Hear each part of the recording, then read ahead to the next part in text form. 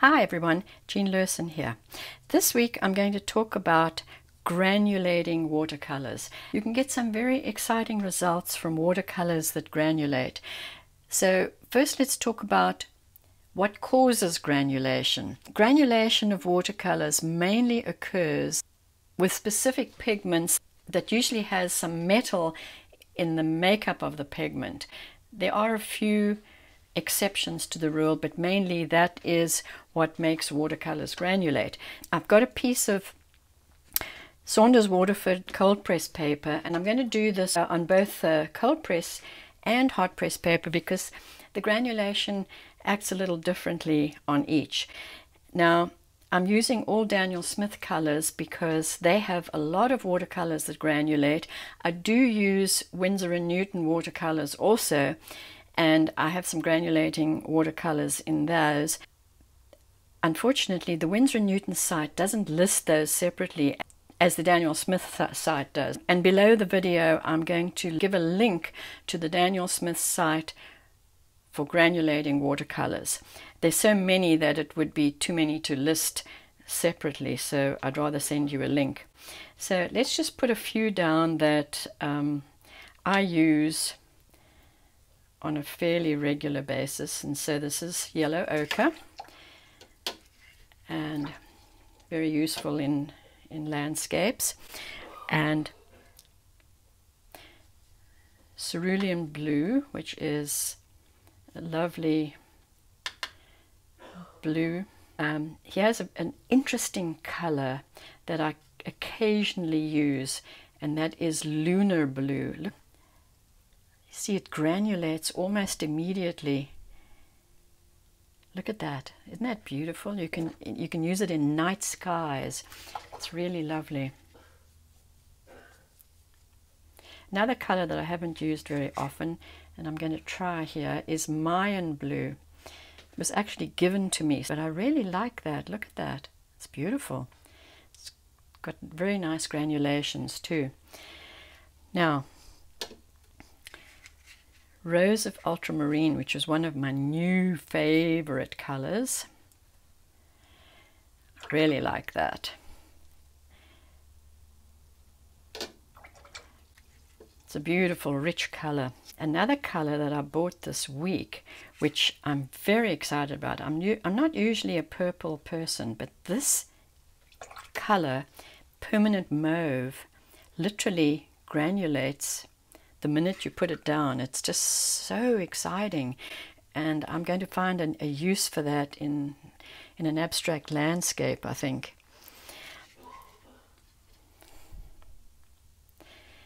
Another color that I do use a lot of is quinacridone burnt orange.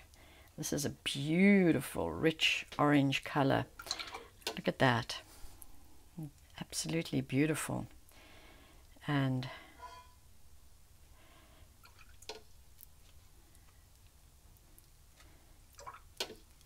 beautiful granulation too happening there. Now, for the greens, Daniel Smith says that the sap green is a granulating color, which really surprised me because the Winsor & Newton sap green is not a granulating color. So I was surprised to see that in their list of granulating colors. It does it. It's fairly pretty there. And another color that I use quite a bit is permanent brown, and it's more of a reddish color, and I absolutely love it.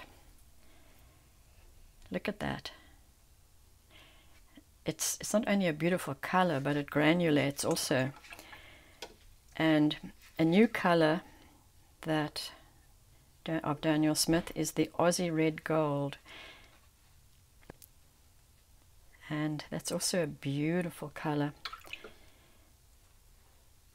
and which I haven't used yet in a landscape. Serpentine Genuine. So I'm going to just put that down there. It's kind of similar. It's like a lighter version of sap green. And I'm going to try some cobalt blue. That's an obvious that a lot of people use. I actually don't use it much. I prefer some of the other blues, or French ultramarine, which is another granulating color. It's just some sample colors, and look what's happened to the permanent mauve. Is that interesting or what? You could get some very interesting results in a landscape with that mauve. So I also did a sample on hot press paper. This is my hot press paper, and you can see the difference in how it granulates.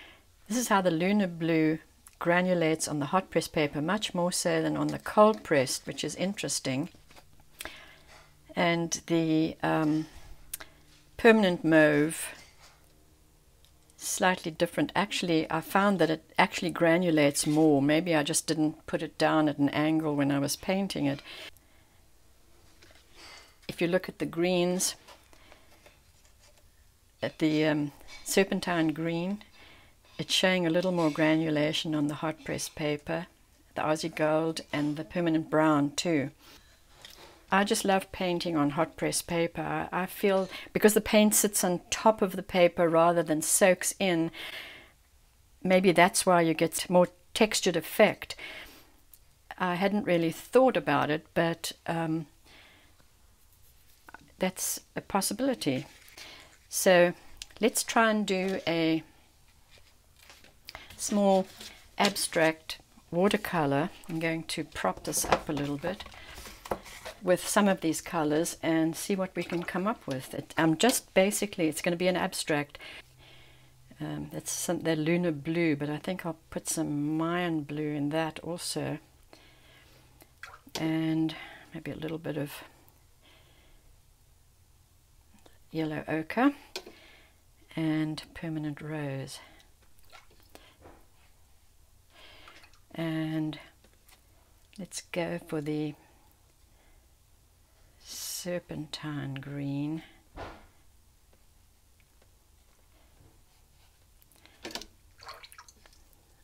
Some quinacridone burnt orange. Oh, look at that.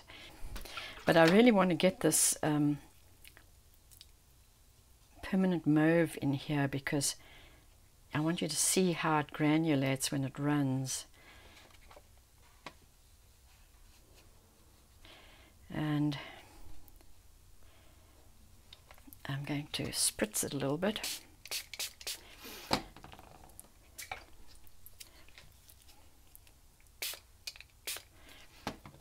Look at that. See there how that is start to granulate? You just look at this paint and it starts to granulate. Let's put some Aussie red gold in there.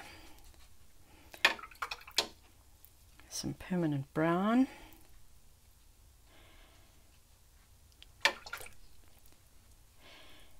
And some cerulean blue. Put some more permanent brown in here.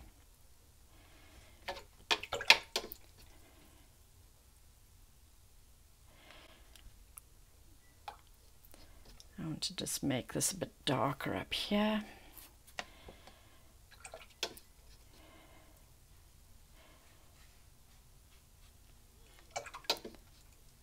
And let's put some of the...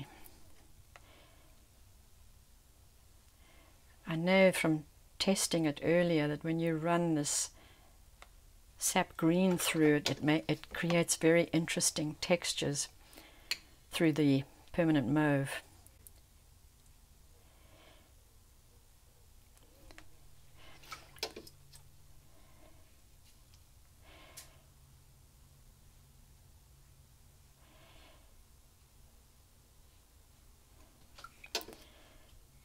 Just wanted a little bit of the blue running through as well.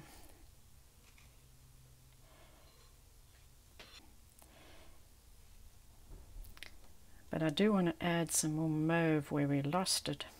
Yeah.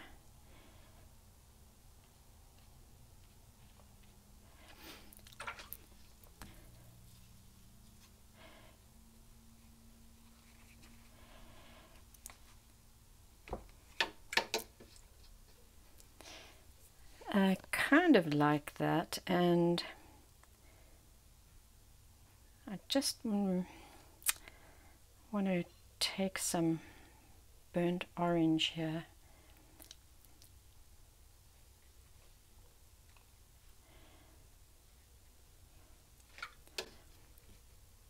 and add some permanent brown to it as well. So you're getting some interesting breakup of color here.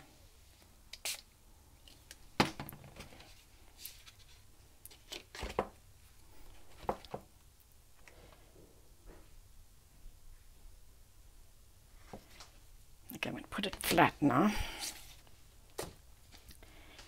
I like the cerulean, how it's granulated here. Looks kind of neat. And the colors are starting to run down into the permanent mauve. It has the most interesting effects when that happens. This is a little bright here, so I'm going to put in some cobalt blue. How about that? Let's just see what happens. Blue and orange are opposites, so you're going to get a grayish color.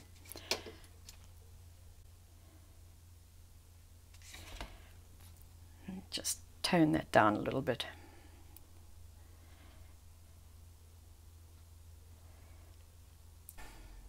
Just a small abstract to show you how these colors work and how they granulate in an actual painting. I hope you enjoyed this demonstration, and if you did, please give me a thumbs up and subscribe to my channel, and I'll see you next time.